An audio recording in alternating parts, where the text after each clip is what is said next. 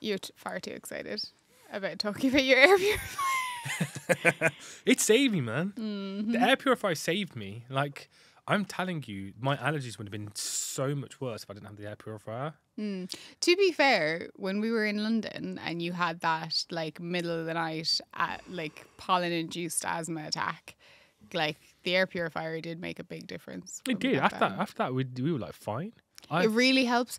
You know what? I think the air purifier really, really helps with nighttime, because I feel like that's when the pollen settles and it's when you're most irritable, because And your body's detoxing. Yeah, your body's detoxing, but also I just feel like because you're sleeping and there's nothing else going on, everything's quiet, you more cognizant of like symptoms and stuff like that. I never like that was scary, man. I must say I think the breathing thing was interesting When because you're the inflammation, breathing goes, that scares me.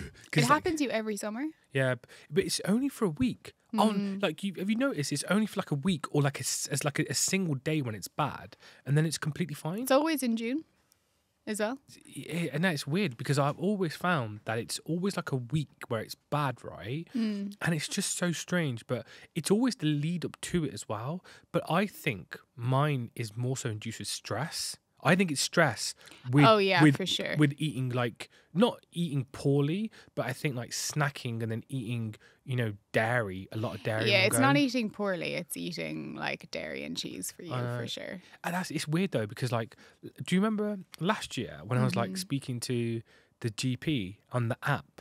So funny story. Yeah. I tried to book in my GP. And I said to T, I was like, T, I need an inhaler because I don't want to, have this breathing difficulty. I want to go to the gym, and I got shit to do. And also like, because when you do have that breathing episode, like it's extreme, so it's good to have that backup. So I rang the GP, couldn't get a GP appointment, and they were like, yeah, call back tomorrow. All the appointments are gone for the day. I was like, are you actually kidding me? Like, I need an appointment. I didn't get a chance to call this morning, so I just can't call up a GP. And then I paid like £25 to go to a private GP. And the guy was like, yeah, we need to do like your VOCs and get like a device to attach it to your oxygen levels and stuff. And I was like, bro, just give me an inhaler. Yeah. I just need the blue one. I just need the blue inhaler. And he was just like, not the brown one, the blue one. And then he was like, I remember he was like, oh, you clearly know what you're talking about. I'm like, yeah. I know what's going on. I know I don't have, like, I don't need an inhaler on a regular basis. Just need it in the cupboard. I just need it in the cupboard because if it kicks off, then I know that I need, like, the inhaler just to sort me out a little bit. Yeah. But I remember he wasn't a bad dude. Like, I think he was a really good GP and he was trying to support, but he was obviously ticking his boxes. Well, also he has to cover himself. Yeah. So like you forget that like he could be open to lawsuits. So he has to, of course, tick his boxes. He can't just be handing out medication to anyone like pills. But just give me the damn inhaler. And I remember I took the inhaler, it was fine. But the funny thing was, I think was in London when I had it and I didn't use an inhaler at all. That was like 3 years ago now. 2 years ago? Yeah, like 3 years ago now. And when it kicked off, I remember I just had to get out of the bedroom because the heat added to it as well, not being able to breathe. And I remember I went straight to the cupboard. I took like 7 Halostops, which is like the green chewables, had like 2 sachets, drank loads of water, and then just basically just sat on the sofa. And I'm not going to lie, I was stark bollock naked on the sofa, just like going, just breathe. And then I remember just falling asleep. And I think about 6 a.m. you woke up and going, where the heck is he? And I was like, just up here. Just meditating like Yoda on the sofa naked. But it kind of shows you that, like, even me, someone who's like detoxed histamine significantly, the immune system's still overreactive. And like, I always say, like, I'm histamine free, and I am. But allergies and pollen season is so tough. And, actually the reason why we were going to do this recording today, so it's allergy season, right? And every single question we're being asked at the moment is about allergies at the moment. Everyone's like, hay fever. Yeah, hay fever. And they're like, oh. Not allergies, hay fever. Let's be real. Okay, hay fever. And the reason why hay fever has become such a popular topic is because so many people are suffering. And I'll say this. This isn't a joke, actually. Hay fever's no joke. And I want to make a joke out of it because that's my personality, but I just can't make a joke out of it. Like, I got some statistics. I thought, you know what? I need to get some stats for this because before we do this recording... Hit me with the stats. Go on.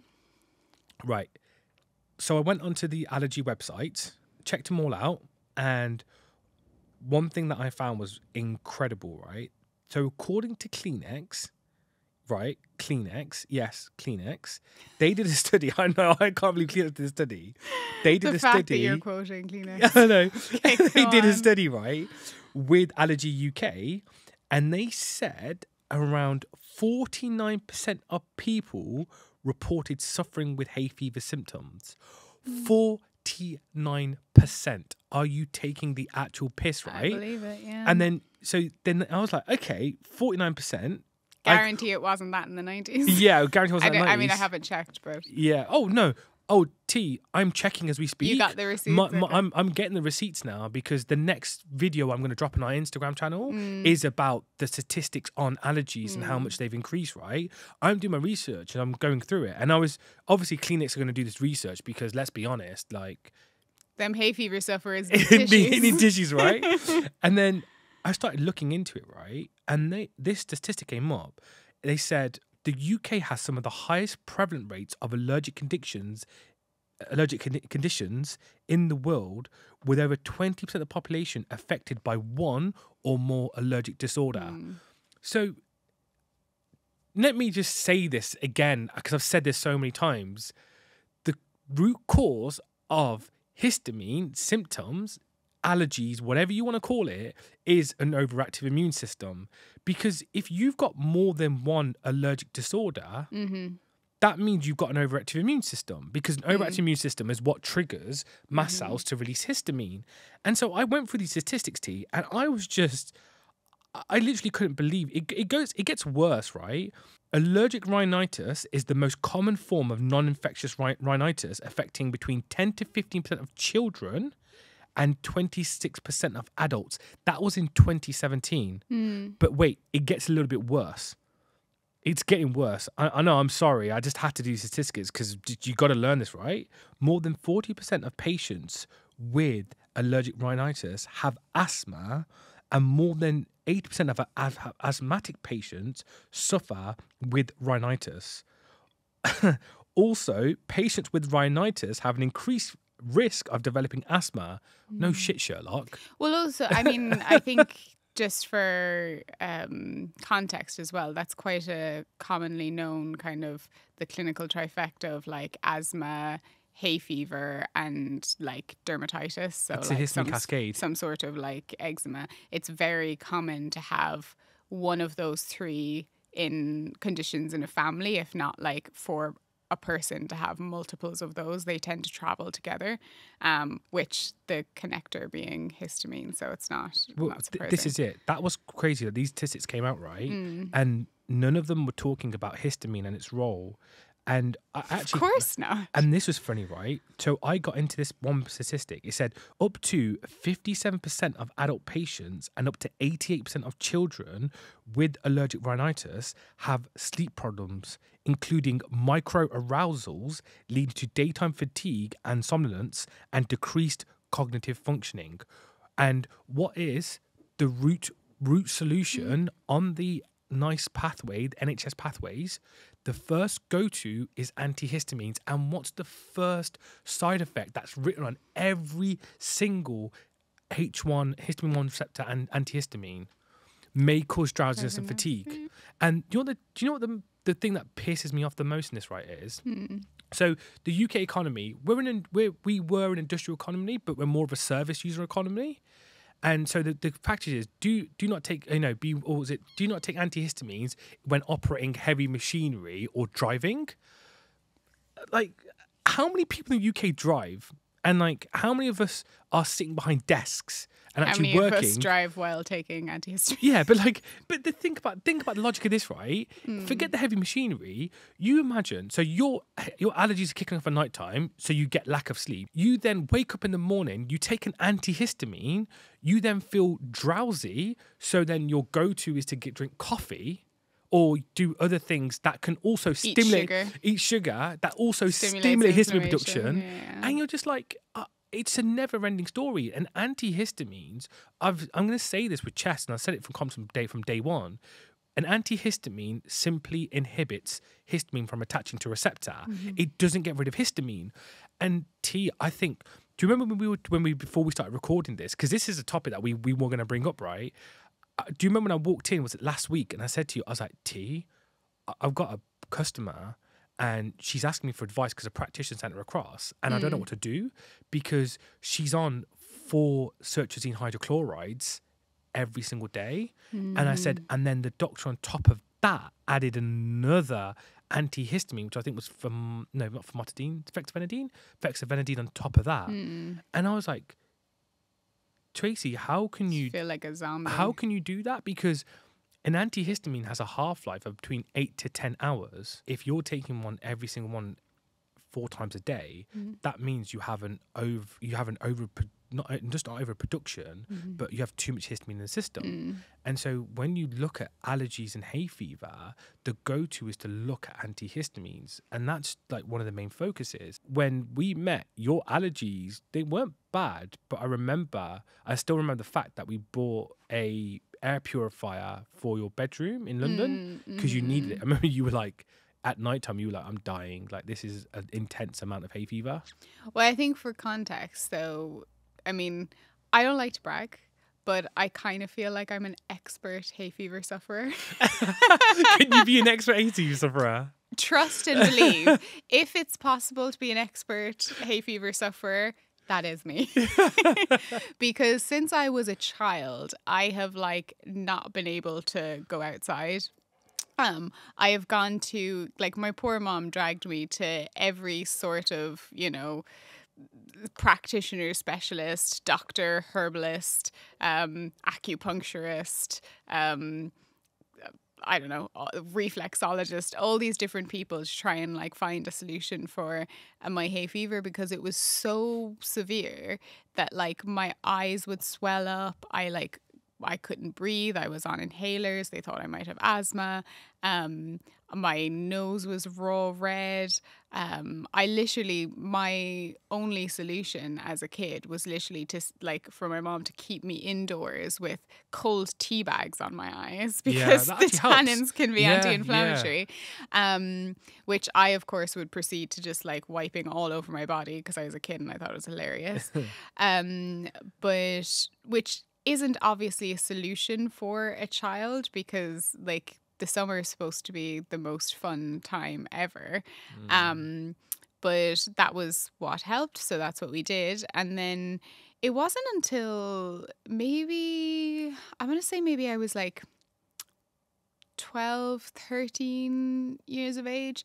I mean, one thing is my diet did clean up a lot because I got quite interested in like sport and fitness, so I was kind of eating better because of that. But also I think I like came across a random article that suggested a potential link between dairy and hay fever. And this was like completely out of the context of histamine. But I read that and I was so desperate that I just like removed all dairy from my life and obviously replaced it with all soy because that was like the only alternative back then. And it made such a difference. Like such a difference. So I was completely convinced, like dairy free, that's what helped me so much. But it didn't get rid of the symptoms completely. Like I still needed to take antihistamines. And eventually, as I kind of progressed in my career, when I got into the nutrition field and I was studying, I learned about things like quercetin, bromelain, and I added those to my routine. I did all of the like physical barriers and like showering 24/7, and all of that. And it massively helped my symptoms. Like I was able to actually go outside for summer, which was a big deal for me. But the problem was that I needed to be absolutely perfect at that routine in order to get to the point where I just had slightly itchy eyes, or like I might like sneeze a little bit, or, I might have a slightly runny nose, or, just like almost to get me to like a mild hay fever level, but I had to be perfect. The minute I was like out, and if I slipped up and had an ice cream in the sun or, you know, something like that, then immediately my symptoms would kind of get worse. And obviously now on this side of things, I understand what was happening in that. And because of all of that sacrifice and diligence towards kind of my own protocols that we love to do in the summer, and I wasn't able to do any of that, and I grew to resent it a lot. And I think when we met and when we were dating and things, and kind of bringing to that point where you got me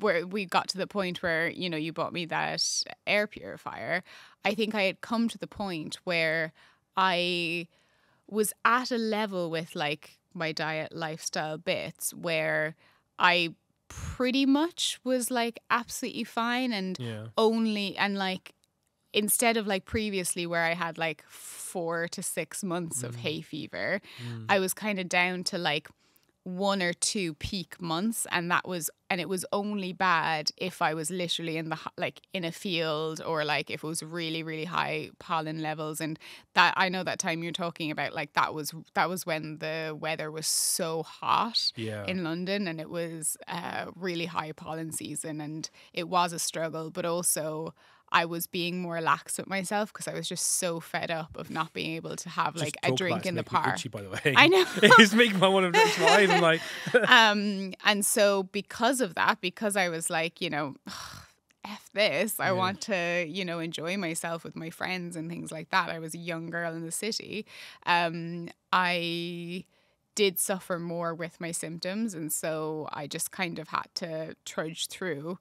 And the air purifier did really, really help a lot, but it didn't solve things completely. No, it won't do, Yeah. What did really, really help, if we're being real, is taking Doxprevent. I mean, I understand, because you're reducing the histamine. So I'm going to bring it back a bit to one of the questions I want to ask you, because you taught me this, and I think it opened my eyes up and my mind up a lot to allergy season. Dairy. Because I've even removed things like oat milk and cashew milk or coconut milk, just because I don't want anything that's gonna trigger anything mucousy in my system. So what is the link between dairy and allergies? I mean, I think that's a very broad question, but I guess focusing more on kind of the hay fever dairy link. But we can definitely do a dairy allergies thing, because I have a lot to say. That's a long conversation. I think on face value, dairy is a high histamine food. And so when it's ingested, it's going to have higher levels of histamine, which is going to fill up that bucket. Another aspect is that there are a lot of people out there that just happen to be intolerant, or kind of even anywhere in the spectrum from sensitive to intolerant to like close to allergic level with dairy. Again, I can go into that in more detail in another video as to why that is. And thirdly, I think there's 4 conditions or ailments like hay fever where there is going to be a mucousy aspect. So, you know, you get your kind of mucousy eyes, mucousy nose, mucousy throat because of that histamine reaction. Because dairy is quite viscose and creamy, it can just enhance the feeling of those symptoms. So like enhance the mucousy feeling. So it's almost like a physical element that can make the symptoms feel worse than they might be otherwise, if you will. It's another reason why often you hear like singers won't take dairy before singing, because it can just kind of congest the throat a little bit. That's interesting. It can be an issue for a lot of people. That's not saying it's an issue for everyone. Like if you have absolutely zero reaction to dairy, but you have hay fever, it's going to be very few people probably that have that situation. But, you know, for some people, they can take some high histamine foods and maybe they have really good digestive system. They don't have gut issues. They don't have an underlying, you know, intolerance to that, and they're fine. But I actually don't think I've come across someone that has bad hay fever that hasn't had an issue with dairy, but I'm willing to stay open-minded on that.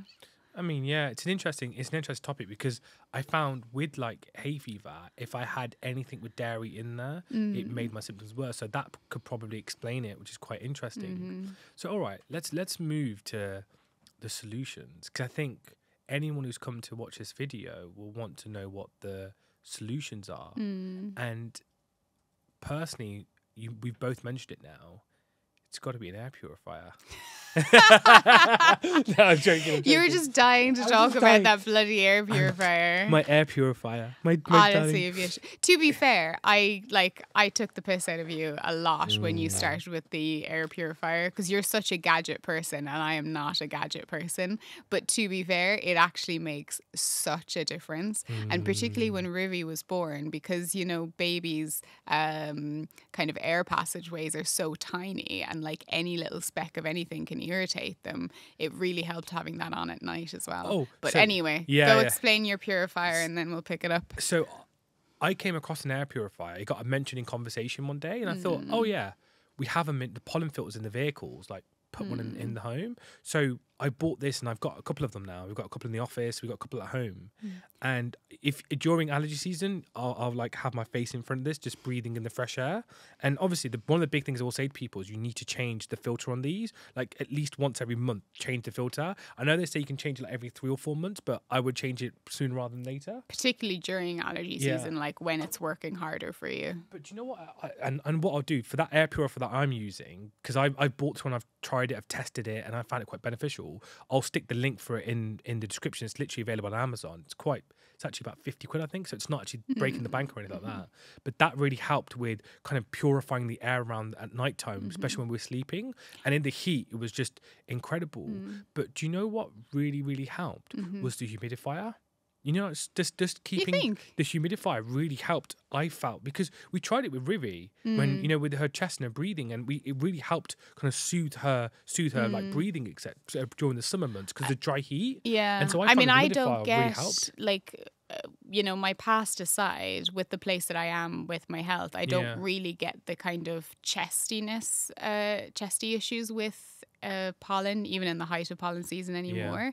But you definitely, it triggers like asthma in you. So if you think the humidifier, I guess again, just keeping everything nice and moist. Because it's the moisture that I found. So like the purifier was really great for that purpose of it, but the humidifier, just to put that moisture in the air with the dry heat, I felt was really, really powerful. They're my like first go-tos, but I think one of the easiest solutions is, and like, it's tough, but just washing your face when you come back in and washing your hands and changing your clothes. I mean, I still really rate some of those kind of classic hay fever recommendations, like having a proper shower, letting the water run over your face, through your hair. I know it's annoying, ladies, because I do not want to wash my hair every single day. It's a pain in the butt, but like pollen does get trapped in your hair. So I do think kind of rinsing every single evening after being out in the pollen-filled air, closing your windows, changing your clothes, bed sheets, changing bed sheets. Something that I find so good for when I am going out and about is also that physical barrier. So putting, you know, some like balm or like salve or ointment. I really like that, the lanolin balm, which technically is like nipple cream. I have just had a baby, so it's not weird that I have that. But it's any sort of, you can like Vaseline or like anything like that, and you just put it on your nose, and so when you're out, the pollen sticks to that, and so you get a reduced intake up your nose. And then glasses as well that have a tight band, like it does help. Physical barriers. The glasses do. Do you know what's pretty funny, right? Do you know in India and like they used to say Ayurvedically during allergy season was to use mustard oil. Oh, God. They would, and my mum did when we were kids. And I remember like your mum did it when you were kids. You've done that to me. I was trying to get away from that part of the conversation. But You think I haven't had mustard oil shoved up my nostrils? That was so Please. funny. But It does work though. It does help. It's an alternative actually. Like if you don't have, something like the Olive lanolin oil as cream well, or people whatever, do, yeah. any sort, like just go down to your kitchen, any sort of oil, like rub your nostrils with it. The thing is, like showering, rubbing, like creating barriers is always important. But I think the main for me was nettle tea. Nettle tea is good. I found yeah, nettle tea yeah, really interesting, right? But I don't want to bring it to nettle tea. Do you know what I want to talk about actually? Local honey. You know, like that's microimmune therapy where you're exposing. Is it right? Microimmune therapy. You're exposing the body to a little bit of honey of local pollen. Right? Yeah. But the only issue with that is this, right? You go abroad or you go to another city or another place where the pollen's completely different, you're screwed. So, but you are and you aren't, because you may get unlucky, but actually a lot of people find that when they travel abroad, their symptoms aren't as bad because they're allergic to their local pollen. But the UK is different, I think. And also, I think it's important on the honey piece because I did that when I was a kid. And I do, like, I've read the research and I do think in theory there's value to it if you're getting proper like local, and it has to be raw honey. I'm going to get in trouble recommending that, but and it has to be local to your area, like pollinated with the trees that you are surrounded with. And so in theory I think that can be great. But in practice, that's something that really needs to be started very, very early in the season and for a long, long time. Like I would say even like, I'm going to get in trouble for saying like, even a few years to kind of build up your tolerance to that. And I think, well, this is in my experience and my kind of, I guess, experience knowing also how these things work. I think it's a great additional therapy and probably a good point of call for people that have mild hay fever. But if you have severe hay fever, like I'm talking about the people that like literally eyes streaming, or you bring a bunch of flowers into the house and you're literally like red and blotchy and swollen within like 10 minutes, like because that's my level of hay fever. It's not going to make a massive difference. You can do it additionally, but if you want to feel better in like allergy season and during the summer months, then there's a lot of other things you need to be doing first. So that's all I'd say about that, because I think, there's lots of lovely articles online. In fact, you'll probably find a few online that have my name to it that, point out kind of all of these different things that you could, like natural remedies for hay fever and things like that. And all of them do have a place, but I think you need to understand yourself and your situation, because some of them will be relevant for, mild hay fever sufferers. But if you're suffering really, really badly, then you're either going to have to do a combination of them, or you're going to need to go for the heavier hitters, which is managing your histamine load. And I mean, obviously, from our perspective, and I'm a big fan of using a binder like Tox-Prevent during those heavy months. Not like Tox-Prevent, Tox-Prevent. Well, Tox-Prevent. I mean, this is the thing. Like, when you kind of get into the histamine and allergy realm, looking at hay fever, preventative and being preventative is the best medicine for it. And I can't stress this enough. Like, if you're suffering and you're going to suffer with allergies, you need to detox histamine because it's your immune system that's overreacting to pollen because it thinks it's bad. And because it's thinking it's bad, it's literally chinging the body and saying, right, release histamine, attached to we're that. Under attack. Yeah, we're under attack. And it's triggering those symptoms, because you got to remember, when you're crying and you're sneezing, that's your body, that's a histamine response, and your body's trying to push the pollen out your system. So if you're sneezing and if you're crying, don't stop it. Let your body go through that sneezing attack or whatever it is, and let your eyes stream. Feel your feelings. Yeah, like feel your feelings. But like it's true, but it means that your body's trying to get rid of the pollen into it. But it also means, all right, if you're getting that attack, go wash your face. Go wash your face. 100%. And then be preventative. Like, Toxin is a game changer for seasonal allergies because of the fact that it reduces the histamine load in the body and it frees up the natural antihistamine that's based in the body, which is called HNMT, which is the natural enzyme that breaks down HNMT in the muscles and tissues. That will then break it down. So it kind of gives that freedom. Don't get me wrong, it's not going to completely get rid of allergies, but what I found it does personally, and what a lot of people found personally, is that it reduced the how long the allergies last for. Like I said, I get hay fever at the start. Like I still get it, but it's nowhere near as bad as it used to be.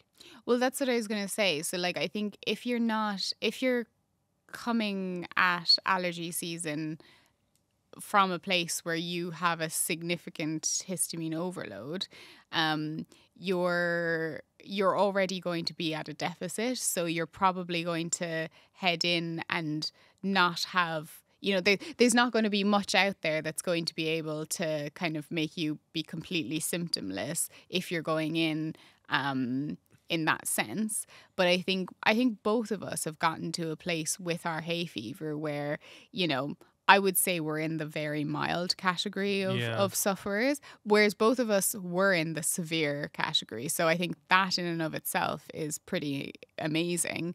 And I would say that's mainly through kind of healing our bodies. So, how we eat, what we expose ourselves to in the environment, all of the different things that we talk about. But that's when we're maintaining those kind of practices. So when we're staying away from, dairy as a food for both of us, that definitely we both have like a mild. No. The ice cream be delicious. I know. That ice cream be delicious. But like that's what I'm saying. So we've done our histamine overload tox prevent protocol. We've done all of the groundwork, and so it means that actually, unless we're literally sitting in the middle of a field during the summer, generally speaking, we don't really need to take or do anything. However, I'm going to be real. What I love about Toxin Prevent is the fact that I'm now in a position that even in the height of hay fever season, I can go and sit in the park with my friends, have, a glass of wine, have a picnic, go and have an ice cream, like do all of those lovely summer, like fun things, sit in the back garden and have a barbecue. And I can do that and be totally fine because those are all the things, by the way, that trigger histamine in me. White wine, dairy, anything like that. But I can actually do that now. And how I do that is I know that it's going to happen. So I take my Tox Prevent, go do the biz, which is awesome. Enjoy my wine, enjoy my bits, sit out in the sun, not be scared of grass. And then when I come back in, I take my Tox Prevent again and I'll go and I'll shower and I'll dutifully wash my hair, which is a pain, but it is what it is. And I feel fine. Put on the air purifier to like cover ourselves extra, and like it makes it a choice instead of, and so it like brings the power back to you because it's like, okay, I know that I'm about to sit out in a pollen-filled atmosphere for the next, 5 hours, but I'm choosing to do this and I have a protocol in place. I mean, protocol, literally throw a sachet in my bag and I can just throw it in water and have it. But I have the measures in place that I know I will be okay. And for me, that's so worth it. It's actually made summers fun again because I don't want to be dramatic, but when you're severely suffering, like summer sucks. Yeah. It really does. Can I say actually, like talking of truths, you know what truth really I really appreciate that actually makes me feel really satisfied? The fact that I don't have to take antihistamines anymore. Oh, yeah. I didn't even talk about like all the side effects. Yeah. Like, because you know what, right? The one thing that used to bother me was feeling lethargic and tired all the time. Like, don't get me wrong, when I was taking antihistamines, I wasn't the most healthiest of people. But I think what bothered me the most was the exhaustion and tiredness from it. Because every time I took an antihistamine, because they're first generation antihistamines, they cross the blood-brain barrier. So they're not just turning off the histamine 1 receptor, they're also turning off the histamine 3 receptor. And if you want to know about histamine receptors, go to our Instagram channel. I've done a load of content on histamine receptors. Those old school antihistamines they brought out that non-drowsy.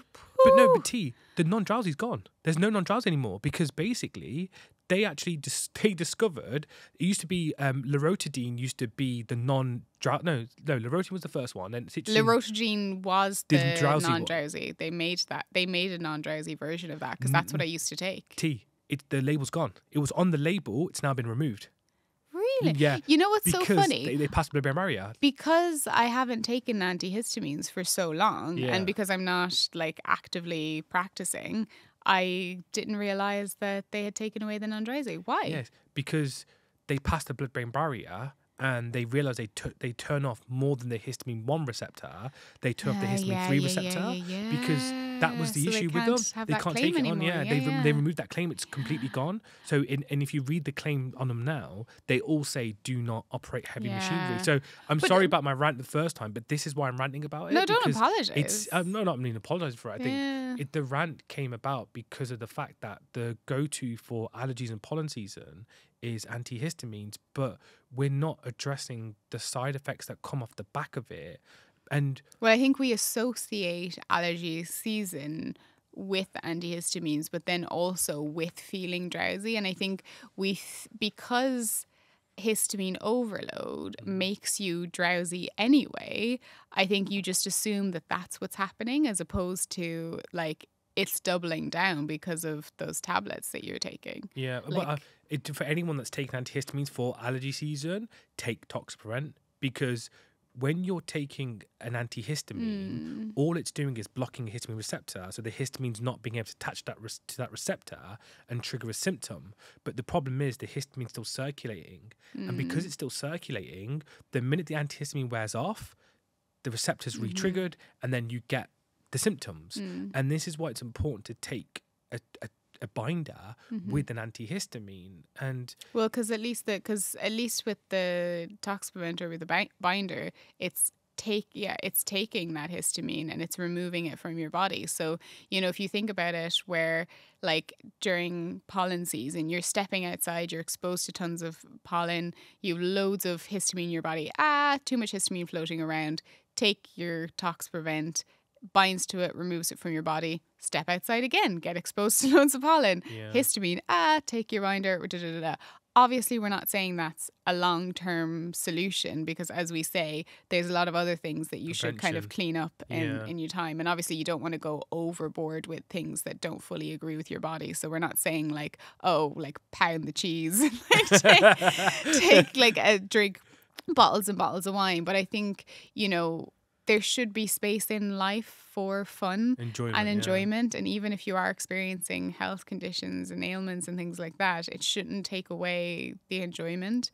Like, you should be able to have fun without feeling like you're having a pollen hangover, you know, or histamine hangover the next day. Yeah, I think that histamine hangover, that like tiredness and exhaustion is what gets people. And it just ruins the summer. Like, it ruins summers for me. And thank you, everyone, for listening today. I think there's a lot of good information on allergies and a lot of like really... Hopefully. But I think really simple and easy solutions that we can implement for our lifestyle. And don't let the statistics scare you. Like I said, there's more to an overactive mucus than histamine, and we're going to produce a lot more videos on what's producing this epidemic of allergies. And I think we'll produce more content about what's triggering it.